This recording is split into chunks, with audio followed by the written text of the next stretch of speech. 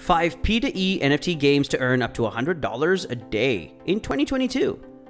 Hey guys, welcome to Crypto Rocket. In this video, I'll present to you the top 5 NFT games that can possibly earn you up to $100 a day and possibly even more.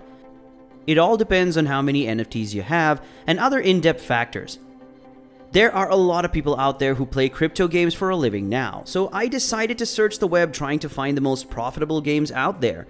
Some of the games on the list will have scholarships where you can just buy NFTs and then let other people play with your NFTs, so you rent them out and you just earn 90% of what the NFT makes for the day. So stay tuned, sit back, and watch until the end as I take a deeper dive into the games. Before we continue, kindly hit the notification button and subscribe to be notified when I post new videos. Without further ado, let's get into it.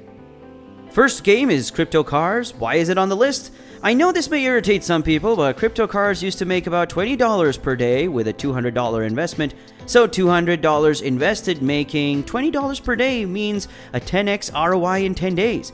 You make your money back and then it's just profits. Basically, that's what it used to be up until the beginning of January when their token completely tanked. Now, is this a rug pull? I don't think so.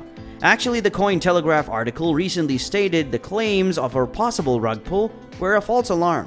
Everything tanked in January, especially the crypto games, as people were just taking out their profits, selling their NFTs and investments.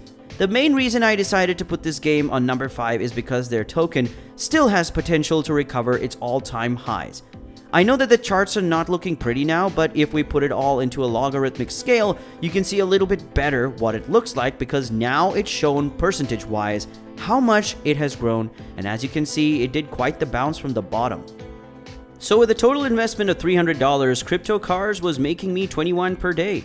$0.30 was the price at that point, so from there to current prices it tanked 80%, and to where it was the lowest, it was almost 100. So I don't blame anyone for going out of this game. Moving on to game number 2, we have a more complex game called Pegaxy, which deserves to be in this video. I'm going to cover it the best I can in the limited time we have available. So what exactly is a Pegaxy? Pegaxy is a play-to-earn PvP style game of horse racing where players compete for the top 3 positions because only the top 3 earn money against 11 other racers. Within the game, players can breed, sell, and rent horses, more like Pegasos. This creates a massive infrastructure within the game, as well as a great economic system that incentivizes players to play more, invest more, and so on. So it's very similar to Axie Infinity. The main problem with Axie was that for you to earn a lot of money, it depends on more and more people joining the game, making it kind of a pyramid scheme in itself, which is kind of, the problem with most of these games. The current floor price and the cheapest NFT horse you can race with is $1,100. So for one NFT now, how much does that one NFT earn you? Let's go with that and try to figure it out. How much money this game can make you so you can spend energy from your racehorse to do the races. That means you only have a limited number of chances to be first, second, or third. So to give you an average number, it's around $45 per day at current prices per one NFT. Now, if you want to rent out the NFTs and not play for yourself, you have a 90-10 split with your scholars. A scholar is someone who rents out the NFTs and wants to play for free, which is perfectly fine. Now, the scholar with its 10% will earn anywhere from $3.5 to $4.5 per day, whereas the manager will earn $30 to $36.4 per day per one NFT, putting an ROI at around 37 to 45 days, depending on whether you play for yourself or if you have a scholar who plays for you. Someone could go out and buy 20 NFTs and rent them all out, and they would earn anywhere from $35 to around $30 or $35 per day for him doing nothing. And that's how games like this are very good for people who want to play for free but don't want to invest in anything. They can just rent out an NFT and earn a small percentage of what the actual manager earns. The game economy of Supremacy is a looping system with feedback adjustment. They've created a circular in-game economy that is both sustainable and profitable. Pegaxy is set in the future. It's a futuristic series of metaverse-enabled platforms set in the year 2149, so they have the Battle Arena, the Citizen Headquarters, and the Enrichment Center Ballerina, an online spectator game with cooperative play elements embedded in Twitch live streams. The Citizen Headquarters is an economic simulation, resource management, and resource trading game, while the Enrichment Center is a play-to-earn mobile game where players can solve puzzles, take quizzes, and other fun tasks to complete work for currency. Moving on to game number 3, which can make everyone happy, Bomb Crypto, and okay, let's go over the earnings first. This game's price has dropped dramatically since it reached an all-time high of over $8. Are you kidding me? I didn't even know it was that low.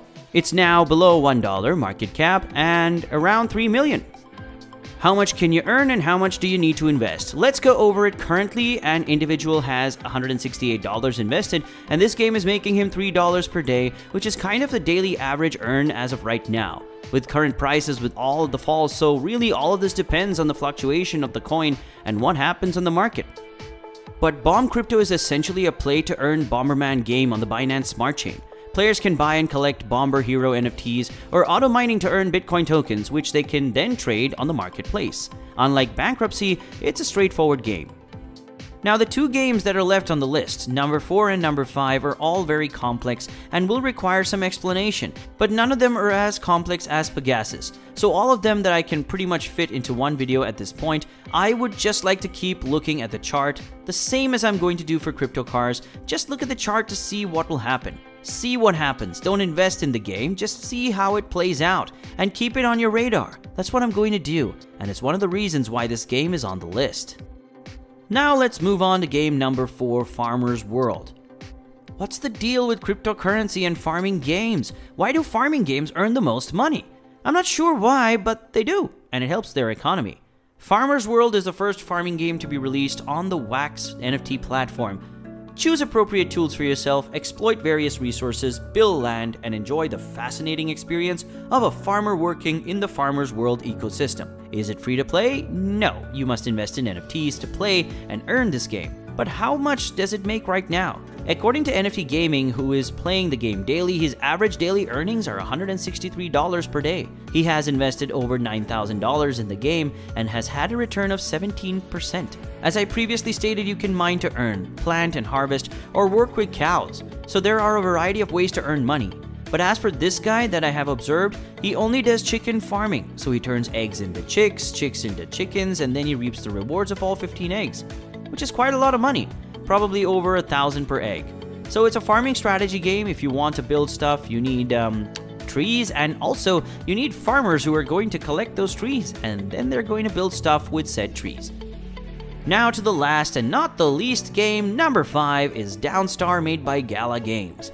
This game provides a free-to-play option. I'm going to first get that out there now. How do you earn with this game? I watched from this guy on Chain Gaming. He says that because of all the NFTs he has, he can earn 238 down coins per day now. At the time of recording this video, this was over 200 per day.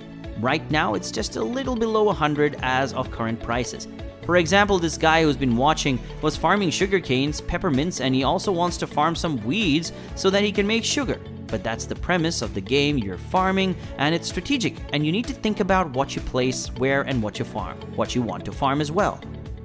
That's all for today, folks. Thank you so much for spending time with us, and if you found this video interesting, make sure to hit the like button and the notification bell, and subscribe to our channel to get access to more interesting videos from us. Till next time.